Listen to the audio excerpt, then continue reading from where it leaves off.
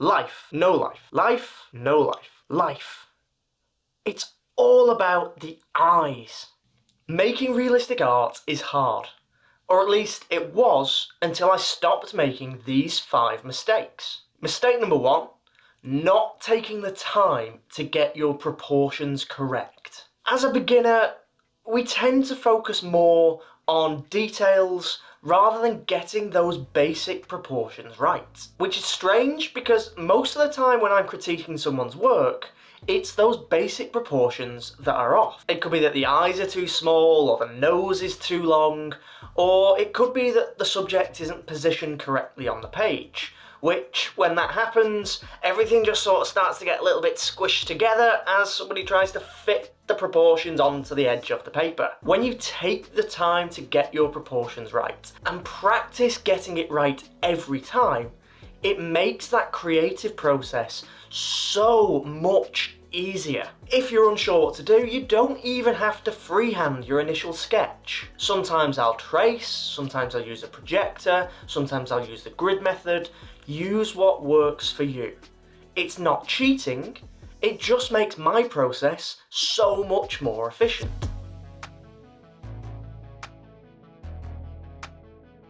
Mistake number 2, not focusing on the basic shapes. It really helps to deconstruct your subject into simple shapes, rather than trying to jump in straight away, getting all of those refined details. Breaking down your subject into 2-dimensional shapes provides the building blocks for the form later on in the piece. Thinking of your subjects as shapes is also going to really help you with the proportions, because it's much easier to tell if a square or a rectangle is the wrong size, rather than all of those complicated shapes and curves of, let's say, a lion's nose. I recommend starting all of your artworks by actually physically blocking out these shapes. For paintings, this could be done right onto the canvas with paint. For drawings, a separate piece of paper could be used to sketch out the plan. Over time, you're gonna get better at visualising these shapes in your artwork, and you're going to learn to just know when a complex shape isn't right. Mistake number 3 is not thinking about the 3-dimensional form of your subject. Form relates to the physical volume of an object and the space that it occupies. Our job when creating realistic paintings is to convey that 3D structure onto a 2-dimensional surface. Take my work for example. Lions are alive. They are 3-dimensional beings. They have shape, they have form, they have mass, and they have structure. One of the biggest mistakes that I see in beginner artwork is creating 2-dimensional art that is flat and has no volume. These people have focused on those tiny details way too much, and they've not spent anywhere near enough time modelling that 3-dimensional physical form. The easiest way to convey form is through light and shadow. We've already broken down our subject into 2D shapes. Now all we need to do is think about 3D shapes. Those cubes, those spheres, those pyramids, and how, when the light hits them, are those shadows going to be cast. You also need to make sure that you've got a clear difference between your tonal values, or your lights and your darks. Your lightest shadow colour should always be darker than your darkest light colour. For my charcoal drawings like this one, I always try to choose a reference with a clear sense of light. The shadows and the lights on an image like this help me to more easily sculpt a 3D subject onto that 2-dimensional surface.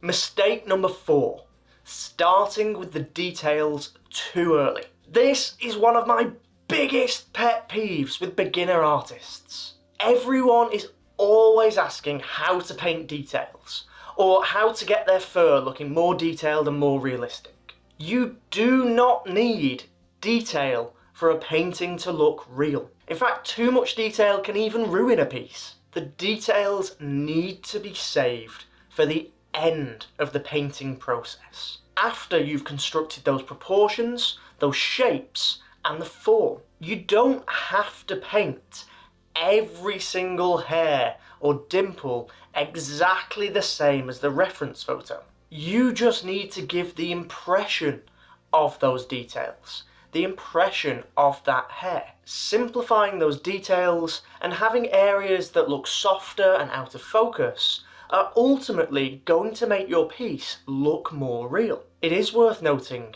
that if you are going for a likeness, then look at the imperfections in the subject.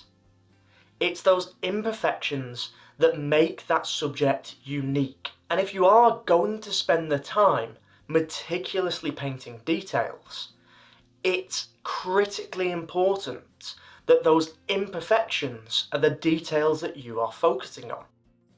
The final mistake is creating pieces with no sense of life. I see so many good pieces ruined because there's no sense of life and vibrancy in their work. The subject looks flat and boring. See what I did there? Life, no life. Life, no life. Life. It's all about the eyes. I try and achieve life through the eyes in every single one of my pieces. I want you to be captivated by those eyes. I want you to feel connected to the subject. Eyes can be really difficult and they do take a heck of a lot of practice to do. And next week's video is actually going to be showing my process for painting realistic eyes. So make sure to subscribe and turn on your notifications. I follow the same basic principle for all of the eyes that I draw or paint. Shadow at the top, light at the bottom, and then a little highlight in those shadows. Sometimes I might need to adjust that depending on the lighting on the subject, but for the most part it works really well to bring life to that subject, whether that's animal or portraiture. And it's just those final touches on those eyes that really make that subject come alive. If you're really trying to take your art to the next level, then you need to watch this video here. This is the #1 skill that every artist needs to be successful. As always, thank you so much for watching, and I'll see you next time.